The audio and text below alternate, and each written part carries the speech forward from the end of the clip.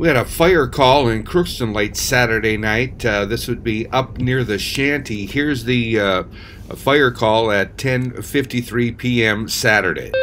Crookston area ambulance, be advised I am sending the fire department to 201 Euclid Avenue in Crookston for a report of smoke, smell, and fire alarms going off in the bottom apartment.